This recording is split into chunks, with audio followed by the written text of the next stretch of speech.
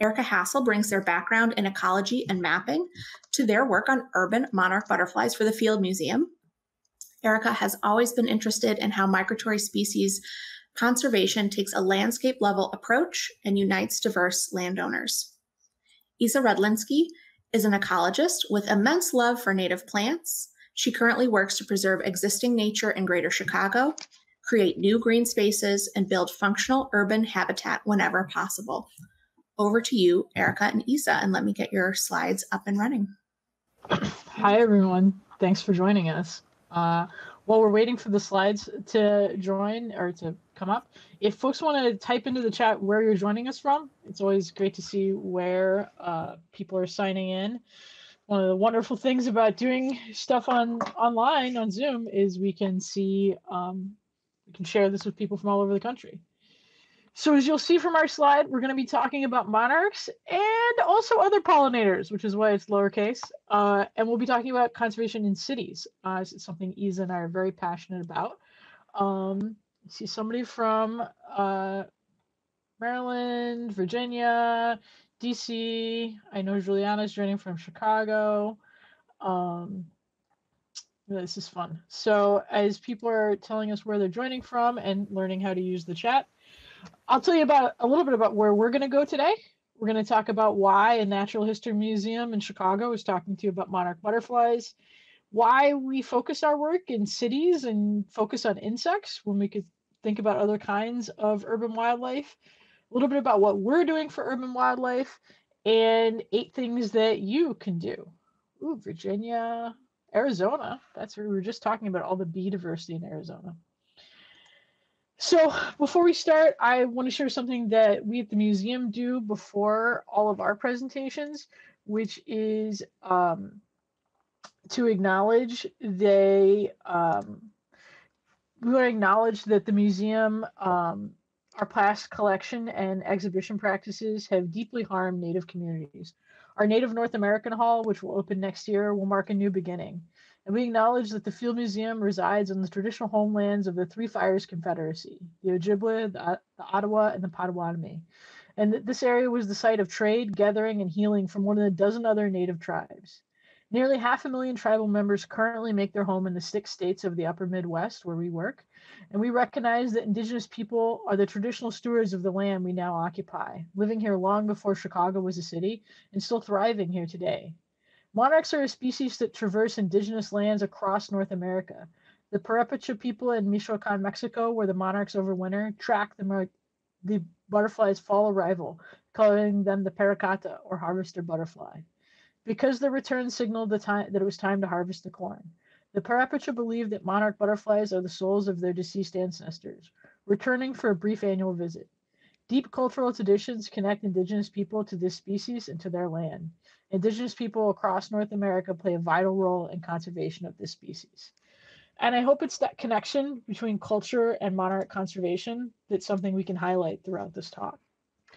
So we are, speaking to you from our homes, but normally our home where we reside is the Field Museum of Natural History, located on the lakefront in Chicago. If you have been to Chicago or been to the museum, you may know us best for our very fine dinosaurs, Sue the T-Rex, who's very sassy on Twitter, and our awesome mummies. We are a sort of traditional natural history museum in many ways. We're a collections-based institution with over 30 million objects in our collection, and we were established 125 years ago as part of the Chicago World's Fair. But what Iza and I are often excited about is what the museum is today. One of those things is that our largest exhibit by square footage is the Rice Native Gardens, pictured in the foreground in this photo, which is an exhibit to the native plants of Illinois and the upper Midwest. The museum is fueling a journey of discovery to enable solutions for a future rich in nature and culture. And it's that intersection of nature and culture that's really key to the work that our department does. We're called the Keller Science Action Center. We're a collection of multidisciplinary scientists and educators, engagement specialists. You'll see some of that in upcoming slides. And our focus is really taking that collections-based knowledge from that massive long-term library of life from every continent on Earth and turning that into conservation and quality of life for the people in the communities where we work. And where are those places? So we started in 1995 with like 1.5 staff, long before Iza or I was at the department. And a lot of that work was centered in the Andes Amazon region of South America because of the incredible biodiversity in that region. The Amazon, and it's really present in the news now, is an incredibly important biodiversity resource for the entire world. And so in collaboration with the people in and around these spaces, our team has worked to increase protection on 26 million acres of land around the world. We also work in the Chicago region, out the front, back, and side door of the museum, a place where there's not 26 million acres to put into conservation, and that's not the path you'll see that we take with our work. But there are 10 million people, and it's the connection between those 10 million people and the wild spaces around them that's the focus of our work, building that connection and that incitement for the natural world. Because I hope, as we convey to you, it's the decisions that those 10 million people make and the other millions and millions of people in the United States that are incredibly important for protecting biodiversity. So a little bit of insight, because you're going to hear from Iza and I today, but we're just two members of a larger team. And the important thing to see about this is you're going to hear from two ecologists, but we're certainly not a team of just ecologists. We're social scientists, educators, engagement specialists, and it's that intersection of all of those disciplines that's incredibly important to our work. My name is Erika Hasle. I've been at the museum since 2009. I'm a fairly traditionally trained ecologist who is fascinated by migration. I do a lot with spatial sciences, GIS type stuff, because I'm interested in why things are where they are and where they might be in the future. And I am incredibly excited to be here today to talk about monarchs. It's something I've been working on for about the last 5 years and I'm very passionate about. I'm going to let Iza introduce herself. Hi, I'm Iza Redlinski. I am also a conservation ecologist, but been with the Field Museum for 5 years now. But I sort of cut my teeth ecologically doing large-scale restoration at Medellin National Tallgrass Prairie. So that is the largest restoration east of the Mississippi River. And that's where, I started thinking a lot about how our restoration practices and climate change come together, and how can we monitor and evaluate our work to make sure we're most successful. And then being with the Field Museum, I sort of migrated more into urban ecology, where it's, I would say, tackling the same problems or issues, but on a much smaller scale, and also doing that intersection with humans. And what does it mean to work in cities, because we're densely populated. So integrating people into my work. And I like to say that I'm an ecologist with a botany bias. So, cities need nature. And this is not a controversial phrase. We build our cities in beautiful places, and we add to them beautiful landscapes like Botanic Gardens, our host today. And as people, we go to these spaces to feel restored and connected, and that was certainly highlighted in 2020 when we were all in lockdown. But it's a bigger question of the natural world needs cities. Often cities are portrayed as masses of concrete and steel, completely devoid of the natural landscape, the antithesis of being in nature. But I disagree. Cities are incredibly important to the natural world, not least because 80% of Americans live in a city, whether they think that they do or not. And urban places, there are over 300 cities in the United States with over 100,000 people in them. And what we've done on this map is highlight the cities and put everything else kind of in a gray background tone, because a lot of what is outside of cities is incredibly intensely used for agriculture, and it's made somewhat inhospitable, particularly to insect life. So what happens in cities not only can provide incredibly important habitat for wildlife, but also the decisions that the majority of people who live in cities make are important for how we think and build conservation into our future. We're going to be talking, I promise this is not going to be depressing talk, but we're going to start from a depressing place, which is some of the further bad news that we all got last year, was some really startling documentation of the massive insect decline. There was a special section in the proceedings of the National Academy of Sciences where they talked across the board about massive insect decline around the world. And we're going to be pulling some things from this special section and kind of weaving them into our talk. Oops, I was a little ambitious to do that right then. It's hard to sometimes notice something that declines a little bit over time. When they say death by 1,000 cuts, it doesn't mean that we woke up one day and there were no more brown beetles on Earth, brown beetles being among the most common group of species. That might be noticeable. If you woke up and there were no birds, that might be noticeable. But decreasing a little bit every year is hard to notice. One of the ways that you might notice that is I've been taking more road trips in the past couple of years. I don't know about anyone else. And I remember, I'm old enough to remember that when you took a road trip in the summer, you had to stop and clean your windshield. And gas stations had a little squeegee thing for cleaning off your windshield because so many bugs would get smashed on your car. And my family and I drove to Wisconsin and we didn't have to stop once this summer. And so it's a small thing, but yeah, if you look, there is a steady decline in the amount of insects in and around our world. And people talk about it becoming quieter. Over the summer, you don't hear quite as many insect calls.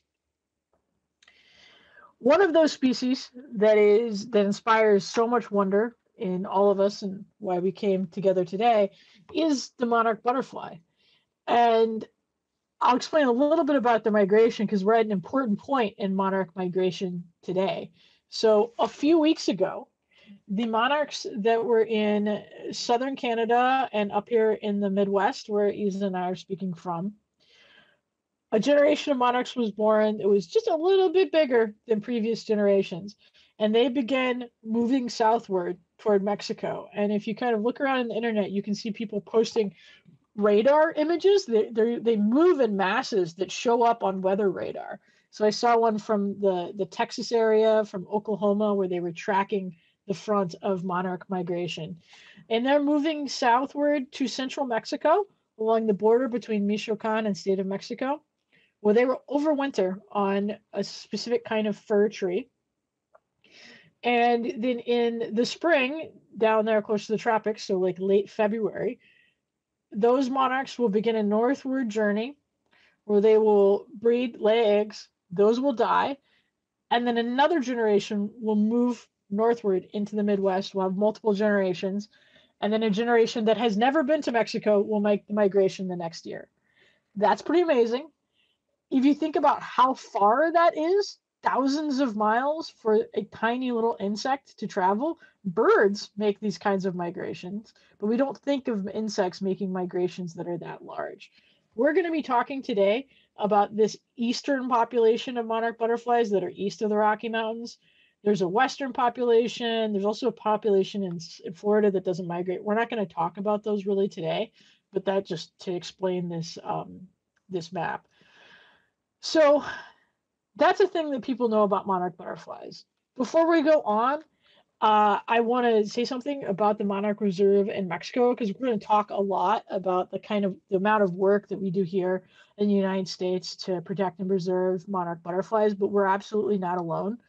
This is something that we do with partners in Canada and Mexico. And Mexico plays a really important role because they are the overwintering home of the monarch butterfly. I like working on migratory species because it knits people from across the migration route together. And this is a place where we're knitting 3 countries together. So this central image, this is the Omael trees, the firs that they overwinter on. And this rust is millions of butterflies hanging from the trees. It looks like the trees or sick or something, but it's butterflies hanging on them. And we will talk about the population of monarchs and what's happening with the population. That information is recorded by staff and volunteers at the Monarch Sanctuary in collaboration with the World Wildlife Fund. And the Monarch Sanctuary is a tourist attraction, both domestically for people in Mexico and internationally for tourists to come visit. It's a place that you can go visit. It's a place, like many other tourist attractions, that has struggled with revenue loss because of COVID.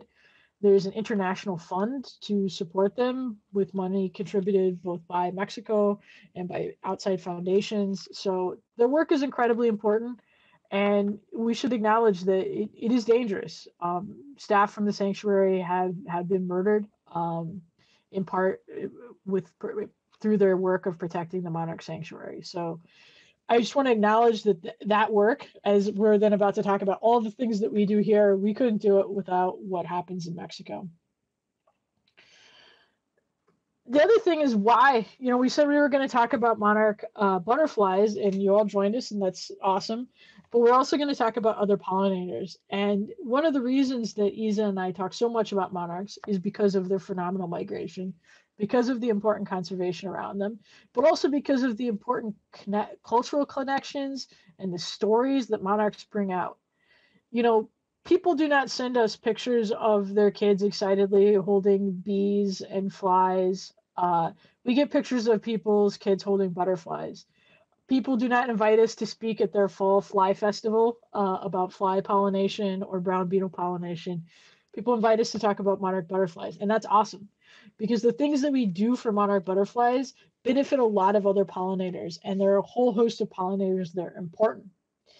But the monarchs provide all of us a story. I get excited when I see a monarch, and I've been doing this for years. They give us this connection to Mexico, to Canada. They're giving me a connection as they migrate to Texas. I'm from Texas, and I get to think about butterflies migrating across where I grew up. It's a powerful connection, and talking about stories and building stories into conservation is incredibly important, because otherwise it's just this depressing slide where I'm going to tell you about insect decline. Nobody gets excited for these stories about insect decline. So this is an image from that paper that I've simplified a little bit so it works on PowerPoint. But it is illustrating those 1,000 cuts, those challenges that insects face in surviving on our heavily altered landscape. And you could chalk a lot of these up in the northeast quadrant broadly to climate change. We're having a drought here in the county where Iza and I are located.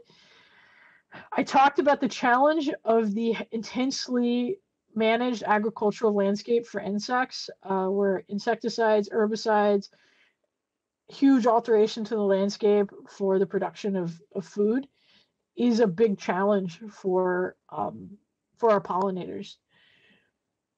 Here they're talking about urbanization as a challenge, and it is. There are plenty kinds of wildlife that can't survive and can't navigate urban landscapes.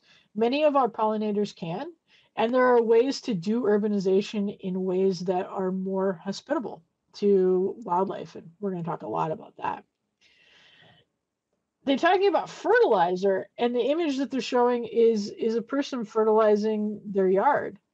And that's weird until we tell you that the largest irrigated crop by far is turfgrass. Management of turfgrass is a huge input throughout the United States.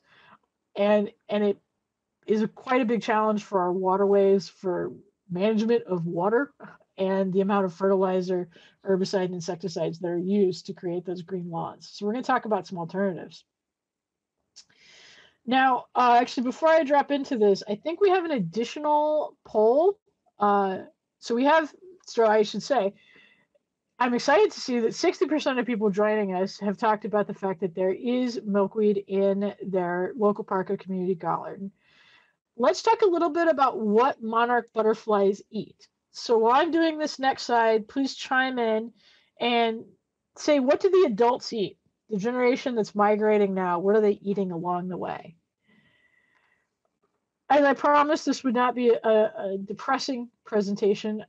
We can't talk about monarchs without talking about the decline. So this is the population of eastern monarch butterflies that, oh, I can't see the poll until I respond, so I better respond. Okay.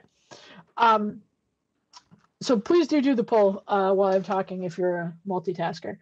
So the eastern population, which is the one we'll be talking about, and I said folks at the Monarch Sanctuary measure how many butterflies there are. It's too many butterflies to ever count.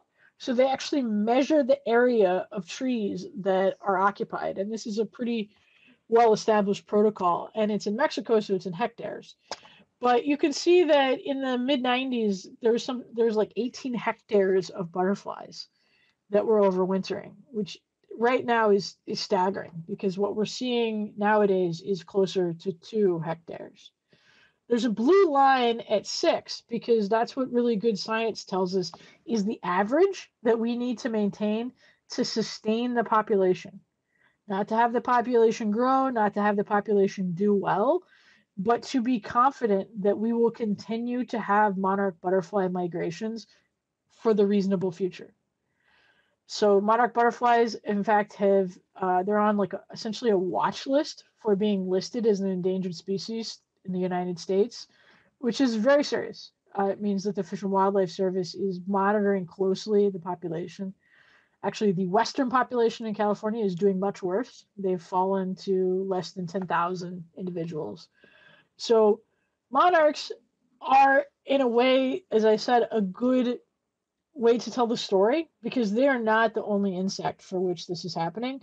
They're just the insect that we're going to talk about, the insect that makes a really cool migration, that makes a good story. And they're an insect where the conservation we do for them is going to benefit a lot of other species. So before my next slide, I will see that almost 70% or 70% of people said that adult monarchs drink nectar from flowers, which is correct. And almost everyone else selected milkweed plants, which is almost correct. That's what they eat when they're a caterpillar. So this is what's really interesting, because, and this is true for a lot of species in general, but we talk about this a lot with migratory species, that they need different things in different parts of their lives.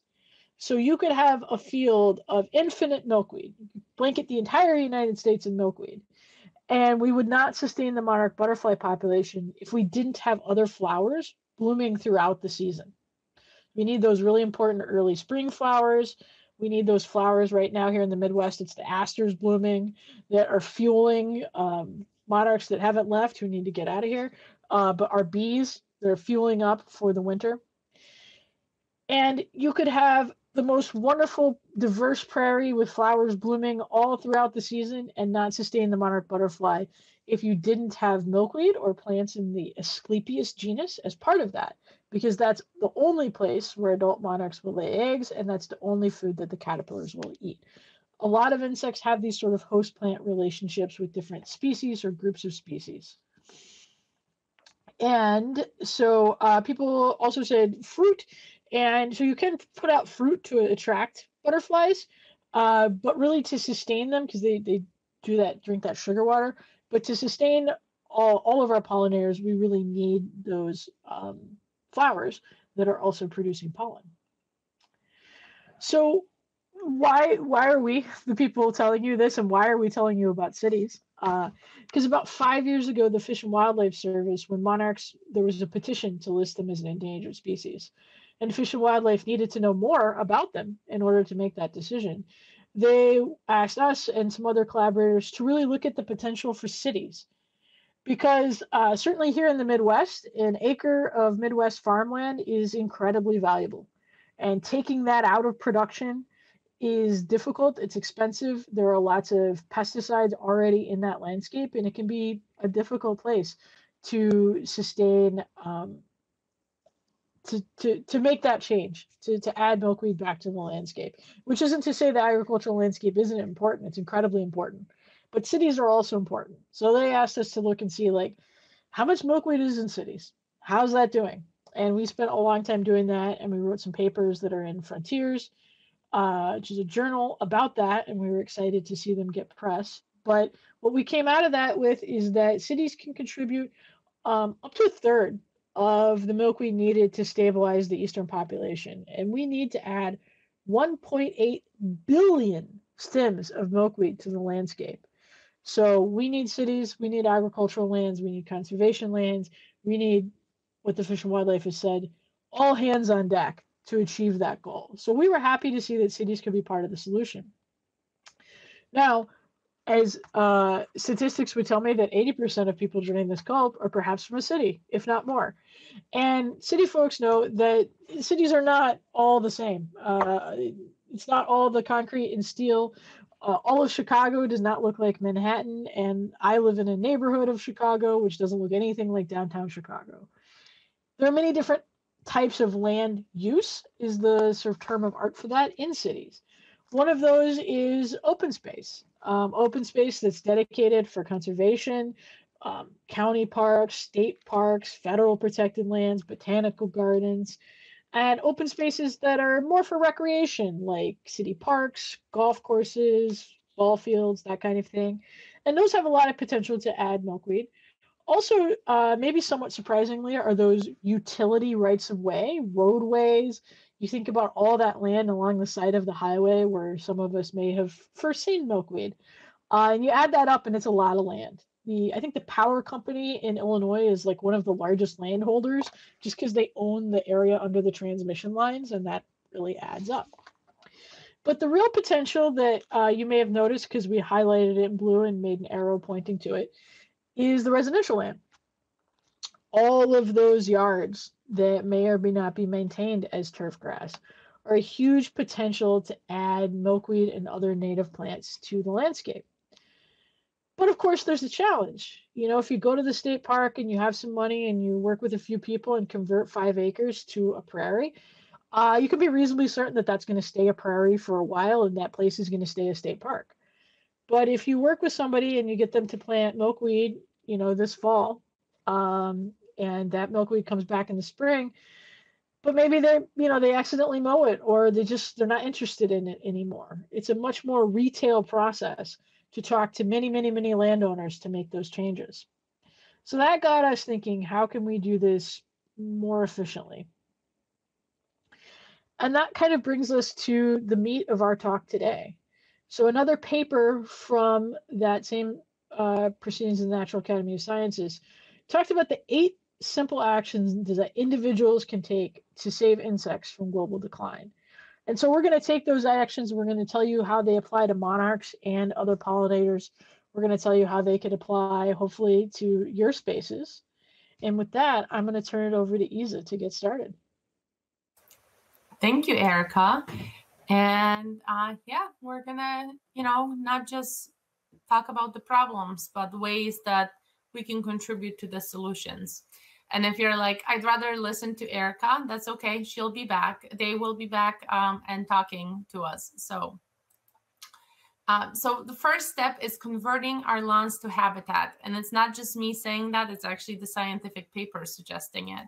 So as Erika has mentioned, lawn is our biggest crop right now. So it's bigger than all the corn we have or all the soybean that we produce in the United States. And if you know anything about lawn or have neighbors with really beautiful, lush green lawn, that takes a whole bunch of water resources, takes a whole bunch of fertilizer, effort, reseeding, patching, and all of that.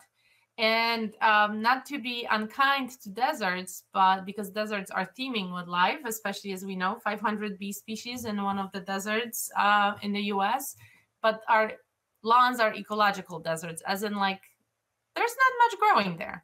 So converting that space into a beautiful area that has a lot of biodiversity is a great way to go. And you can do it in many different ways. The picture on the right that you're seeing is, someone who's gone all gang-ho, and like the whole front yard is a beautiful pollinator prairie garden. And that's great. But sometimes we don't have that much space. And sometimes, you have kids or a dog and you want them to run around on grass, and that's also acceptable. But small spaces can also hold a lot of power. And that is, you can see the picture on the left, that's the old place I used to live in. And that strip is about 1.5 feet wide, and it just runs along the side of the house we lived in. And that was all in native plants. And I had like over 20 different species growing in there. So that's an opportunity. That area, you know, can have nothing growing in it, can have hostas.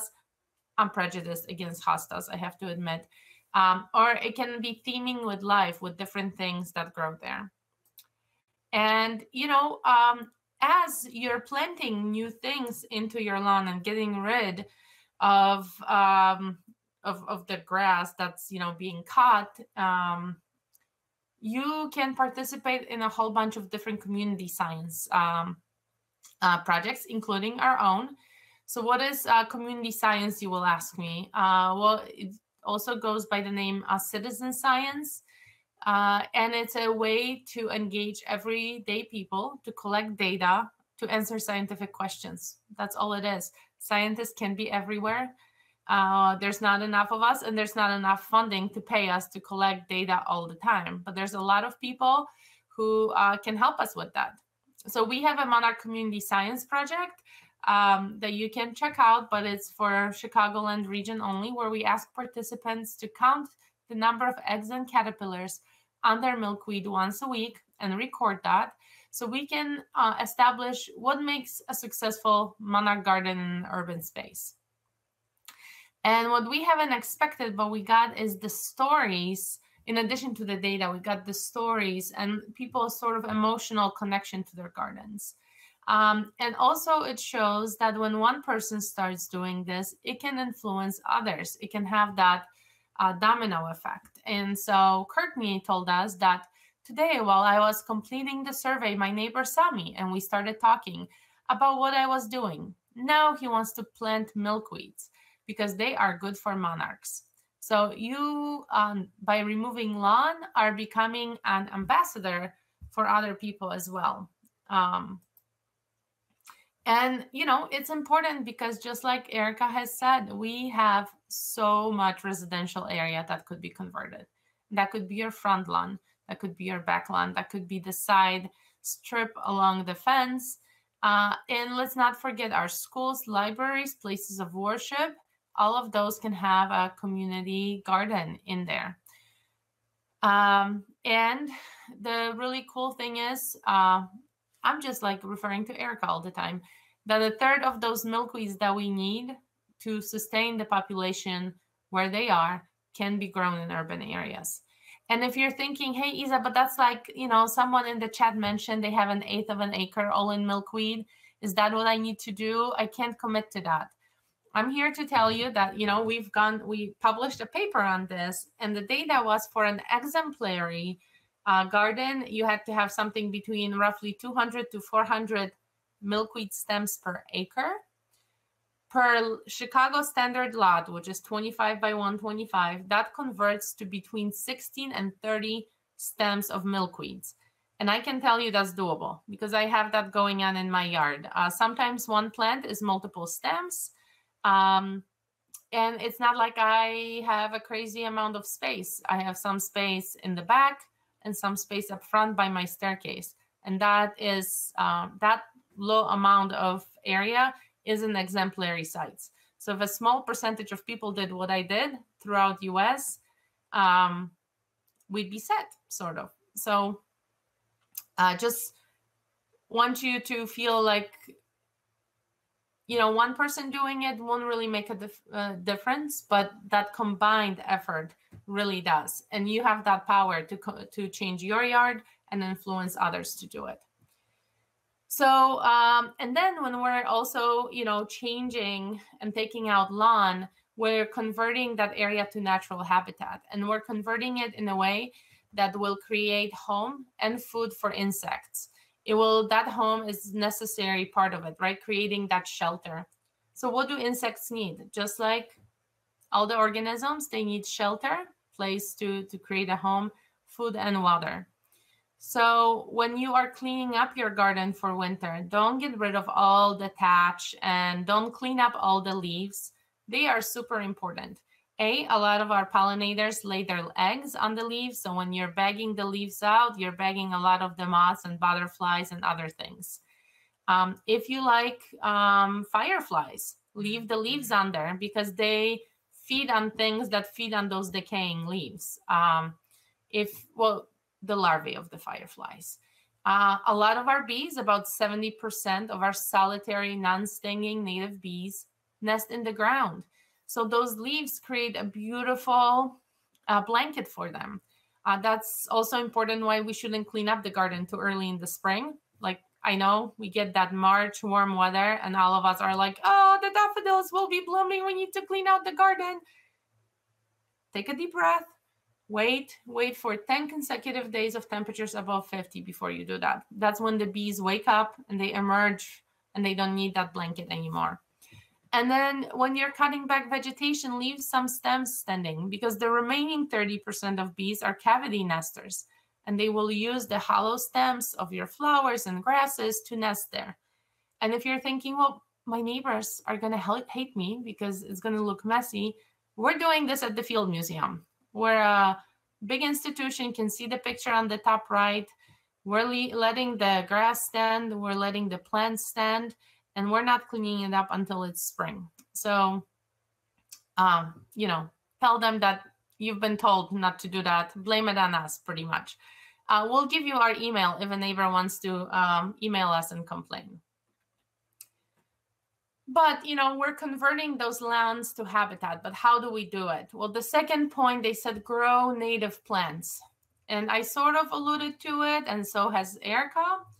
But what does it mean? What are native plants? What is it that we're talking about? Native plants are plants that have evolved in a given region for thousands of years. They're used to, the cold winters that you might have up in Maine, or the really hot summers that we have in Chicago, or both. And the native plants in Chicago might not be the native plants you have in New Jersey, for example. There might be some overlap. And then if it's even the same species, the ecotype, so the genetic information in the population by Chicago might be a little different and used to slightly different environment than the ones, say, in New Jersey, if we have an overlap, like low blue stems, one of those grasses that's spread throughout. So native plants are plants that have been here for a long time. And because of that, they have evolved special relationships with a lot of the insects. So if there are bees or other insects that rely on a plant X, that plant is there when they need its resources. So many things are blooming when the monarchs get to us because the monarchs as adults need nectar, but that's when the milkweed has fresh new leaves growing. And those leaves are, what provides the great food for the caterpillars. So, our Rise Native Gardens, as Erika has mentioned, is our biggest exhibit, and we are showing it as a demonstration garden. But we don't only work, on 100,000 square feet because we're the Field Museum. We also have these demonstration gardens in communities. I've worked on a garden by a church on an area in Chicago that has leased green space. And then we also work, showing how this can look on a person's front or backyard. And we use our Rise Native Gardens to support the communities throughout Chicago. We have distributed almost 18,000 milkweed and other pollinator-friendly plants over the last 5 seasons throughout Chicagoland. You can see the map of where things go. We really try hard to distribute it equitably. And then we also collect seeds because that 100,000 acres is a lot of seed just waiting to be collected and cleaned. And we distribute it to community gardens in our area so that habitat can be spread out. So when we're growing these native plants, we're supporting the intricate relationships with insects. So just like the monarchs need a milkweed plant for their caterpillars, all the Lepidoptera, meaning butterflies and moths, need a special plant or maybe a few special plants that their caterpillars will eat. So swallowtails need things in the parsley family, etc. With many bees, they need a special plant for pollen to make a pollen ball to lay their egg on for the baby bees to develop. They're sort of cute. So goldenrods, for example, there are over 100 species of bees that rely only on goldenrods to make their pollen balls for the little baby bees. So having a variety of different shapes and different flowers growing at different times of the year will really help the populations of different insects. That diversity of plants and when they bloom and how they look and what colors they have will translate into that diversity of insects. So have something blooming from spring to fall. And for example, in the top, we have some things that bloom here in Chicagoland in the spring, from Virginia bluebells, shooting stars, sand coreopsis, and golden alexanders, to things that bloom in the fall, goldenrods and asters and ironweeds, and they're all beautiful. They're really nice in a garden setting. They might be unruly, but so will other plants that you buy in the garden center. You will have to garden similarly by culling, tying, as you would do traditionally. And you know, there are native plants for all conditions. If you have a shady, dry area where nothing wants to grow, there's a native plant for that. You have a sunny, wet area that's flooded for a month and then it's bone dry in the summer, there's a plant for that. So you just gotta find out what the plants are that like the same conditions and plant them. And as you're planting them, try to group plants. Some research finds that if plants of the same species are grouped together, they will attract pollinators more easily, especially with milkweeds. And some preliminary research shows, and we're actually testing that question in our Monarch Community Science project, that milkweeds that are on the outskirts of the patch, so not in the middle or intermixed within the patch, but on the sides of the patch, seem to be a little more successful in attracting monarch butterflies and laying eggs. And of course, when we talk about pollinators, and you're like, yeah, but you know, I really care about the birds. I want to say that insects are bird food. And whatever we do that's good for the pollinators will attract everything up in the food chain. So we plant the plants, the insects will come and eat the plants. There's some insects that will eat the insects, and then there will be birds that feed on it. And even if there's songbirds that usually, you know, eat seeds or other things, the baby birds, the chicks, 96% of them are fed insects. And you can imagine why. They're like tasty, fatty morsels of deliciousness for a bird. And there's Dorothy here, that's Erika's child, with a completely decimated dill plant. But you can see why. There's 6 swallowtails caterpillars on that, just munching away. So at this point, you might be like, okay, Iza, I got it. Like, I know I'm supposed to get rid of my lawn, plant native plants, but like, how do I know which native plants are right? And where do I buy them? And how do I arrange them? This is complicated. You can go to Native Plant Finder. So Google that. There'll be also a link in the chat. And you put in your zip code and you'll get probably somewhere between 150 to 250 different plants that can grow in your zip code. And if you're thinking this is overwhelming, I agree with you. So there's other resources that will help you narrow it down. We have created a guide to creating an urban habitat for monarchs in a Midwestern garden. You're more than welcome to download that. We have also created a sort of a guide to creating community pollinator gardens. So, you know, if you want to create a pollinator garden by school, church, library, etc., how do you go about it? Because it can be the best garden, but if, you know, the one person in charge of it gets really burned out, in a few years, it's going to overgrow and then someone's going to want to mow it. So how do you make sure that this garden is thriving both on engaging the community and doing its ecological thing? So some resources for us over there. Also contact your state's Native Plant Society. So I'll go really quick because now we have converted our lawns to habitat using native plants. But by doing that, we can reduce the pesticide and herbicide input. Pretty much, if you see insects that are eating your plants and you don't want them there, like aphids, I encourage you to take a deep breath, wait 2 weeks, and something will come up, like a good bug will come up that will eat your bed pest. This is pretty much the predator-prey cycle at work. And we know that spraying one insect affects all insects. There is an aphid-specific or mosquito-specific chemical out there. Whatever you do to kill insects, like mosquitoes or aphids, will affect other insects.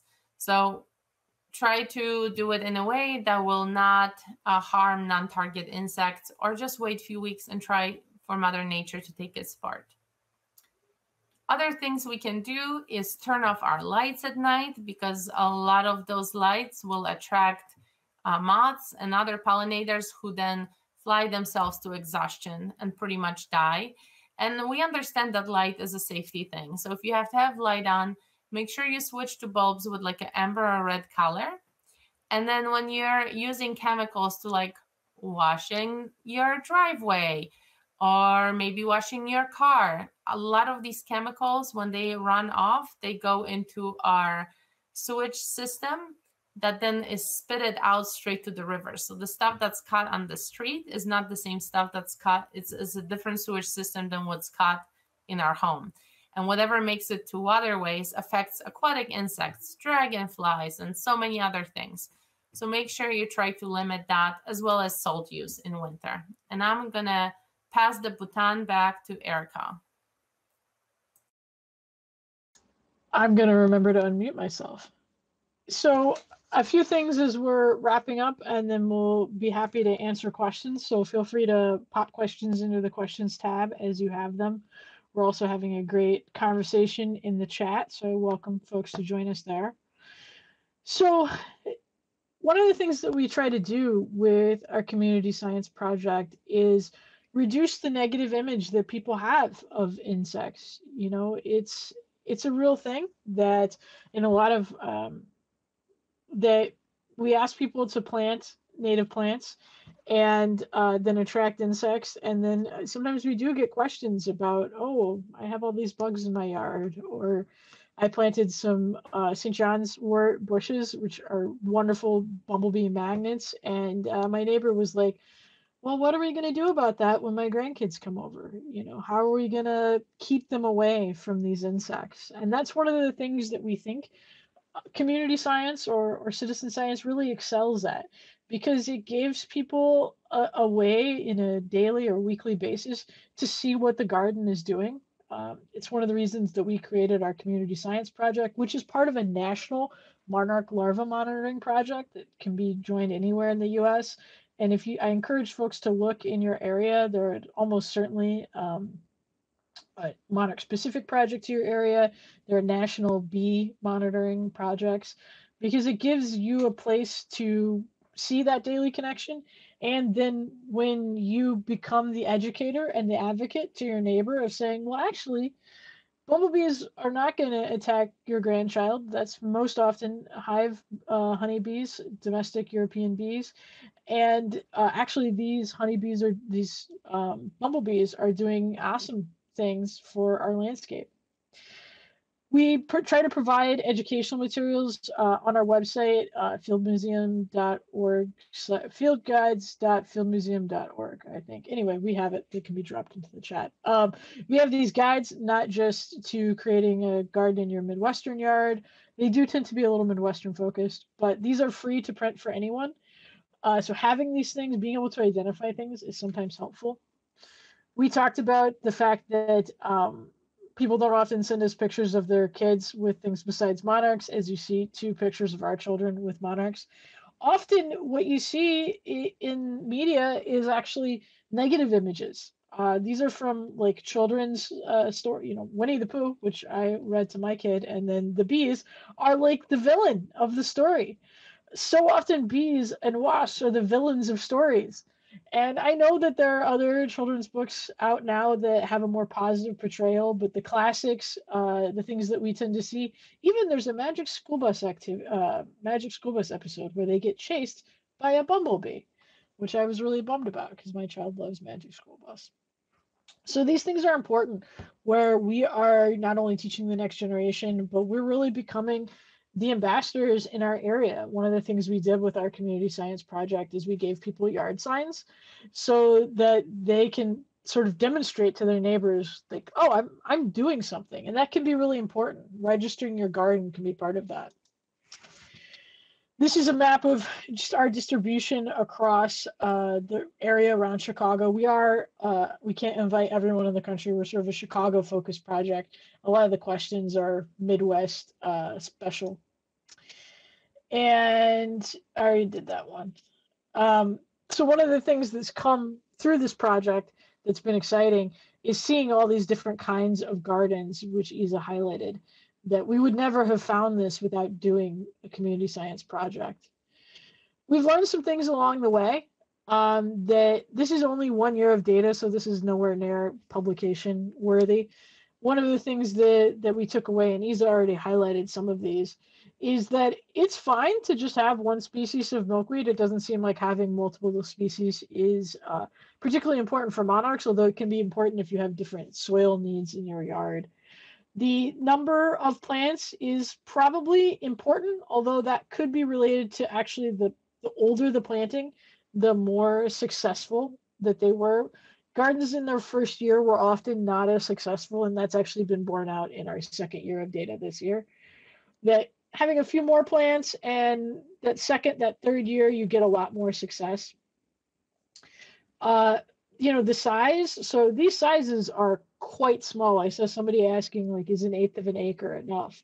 And part of the reason that our project is kind of tied to that Chicago area is we're looking at very small patches, smaller than most people have looked at, because we want to know that they can be useful.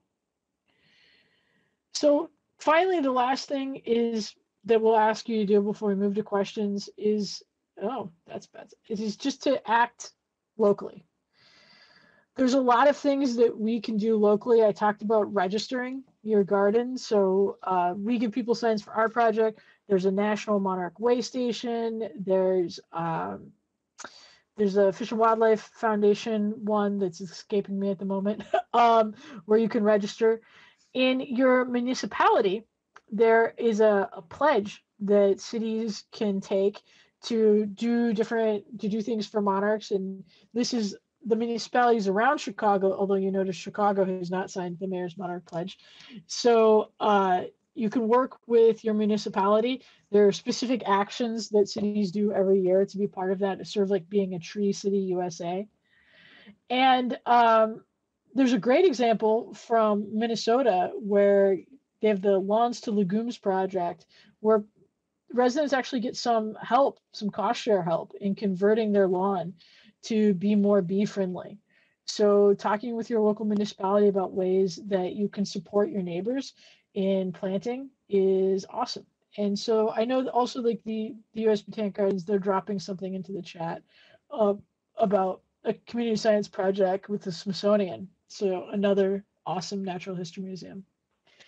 So with that, I will move to we'll move into questions. Iza, we can take a look in the chat. I know you've been answering a lot of questions in the chat.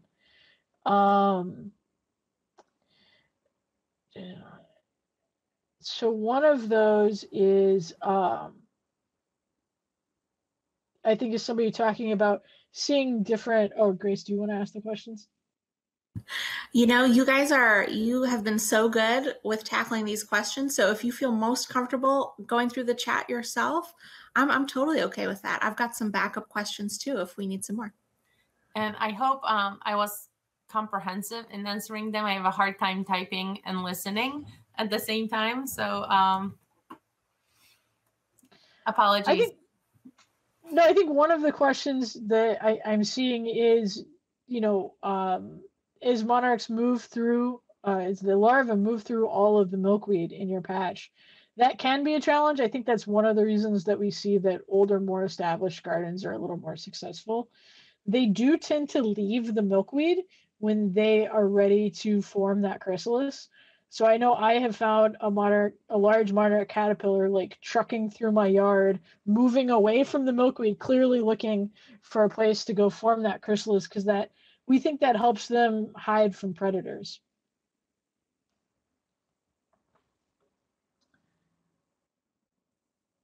Yeah, and there are many different types of predators that eat your monarch caterpillar and or egg, from spiders and ants to wasps.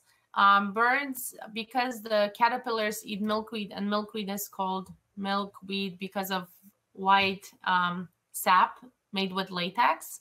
The caterpillars aren't on the delicious side of things, so not that many birds will eat them. But there's definitely wasps that will lay eggs on top of them or inside of them. Nature's brutal. Spiders will eat eggs, same with ants. So there are a lot of predators on those. And I think estimates differ, but in a wild setting, somewhere between 3 to 10% of the monarchs actually make it from egg to caterpillar. Well, I've got a question for Iza and Erika. I know a lot of folks are interested in rearing monarchs sort of in their home, and I would kind of separate that from like butterfly farms. But do you have any thoughts or recommendations for folks who might be interested in maybe taking a more active approach in rearing butterflies? You're throwing us into the deep end. This is a hotly debated topic in monarch circles. So yeah, I think there's an important distinction between places that raise 5,000 monarchs to release at weddings and stuff, and that probably really could be a challenge. There's worries about disease and genetics of the population. I think people who, and this has been one of the struggles with our project, because in our project you can't collect and rear monarchs. And seeing that significant drop off of I have eggs, but I never see caterpillars, people do leave the project because of that. So I can completely understand. And so one of the things we do is, if people are studying a project for studying an area for our project, we ask them to have like a separate place where they collect and rear eggs, because it is really awesome to see. It's something that I've done with my kids. I'm pretty sure Iza has done with her kids. And I will say that I think my husband was just as moved as the kids, if not more.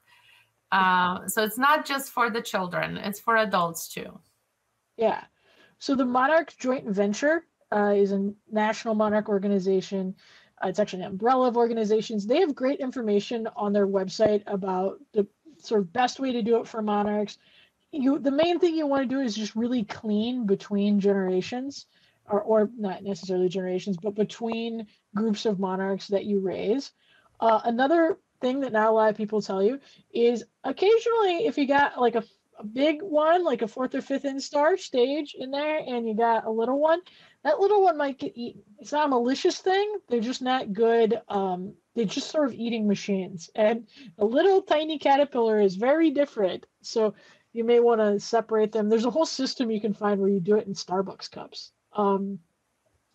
Another thing just to say is, if you're not collecting them as eggs, if you're maybe like me collecting a 2nd or 3rd instar or stage that you find, that thing might have already been parasitized by a wasp, and what will come out of your chrysalis is a wasp, which I thought would be very traumatic to my child, and he loved it. It was like the coolest thing. It was like magic.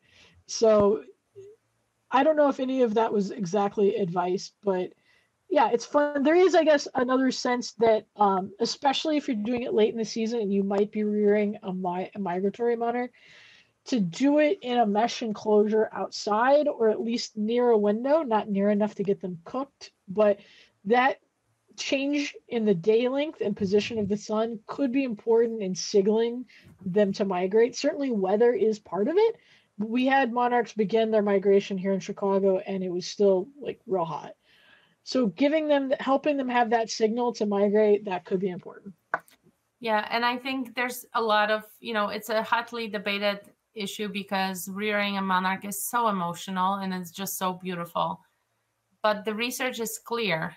If you're rearing a lot of them, that's not good for them. So, rearing 5, 10, that's okay. But once you start getting larger numbers, They're not as strong. They're not as good as finding their direction. I mean, at the University of Chicago, they did a study where they measured how strong they're clasping onto things. I mean, I imagine like glow monarchs with, drum bells, but it's not exactly what they did. And unfortunately, that is the case. One way to improve but not have it as good as monarchs reared in the wild is to have it where they can get the sun exposure. And then, there's a lot of disease, like Erika mentioned. There's OE, and a lot of the monarchs that are reared in large numbers, that parasite can be moved around, and then it moves around them. They leave it on a flower, a wild monarch sits on it, they get it, and it can decimate the population. Thank you for that information. We've got a couple more questions in the chat, and then I think we'll let you continue on with your day. And so let's take a question from Kate. We've got, what are some typical places for a caterpillar to form a chrysalis? Ooh, we found out under people's porches.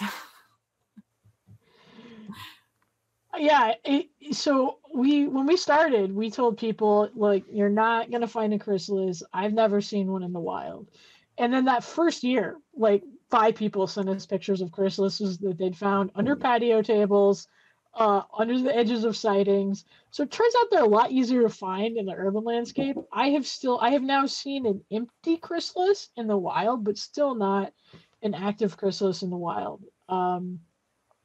If you have your milkweed growing in a pot, which is also a part of our project, we encourage people who are doing plantings in containers, which had not really been studied before. Sometimes they'll just form under the lip of the container. So that's kind of cool, and it's a way to sort of see one get reared in the wild. And I dropped the Monarch Joint Venture Raising Monarchs handout in the chat. Thank you. And we'll take one more question today. We've got Judy saying, I heard something about a lesser known southward 5th migration before the batch that goes to Mexico. Do you have any information on that? Ooh, I mean, there is sometimes usually we would say there's 4 generations. There is sometimes a 5th generation that squeezes in there. And I guess Iza, is this in the new isotope paper that we skimmed this morning? I think so. That's there. Okay. But there's also people say that 5th generation might be a result of climate change. I think that was previous. Like when they hang out for a little too long before heading south. Or if you have milkweed plants like tropical milkweed, which, can bloom well into November, and that gives a cue to the monarchs like, hey, it's not winter. It doesn't matter. It's 50 degrees, but look, this milkweed's blooming. That means it's middle of the summer. And the later they start their migration, the more likely they're hit by a hailstorm or a winter storm and, not make it.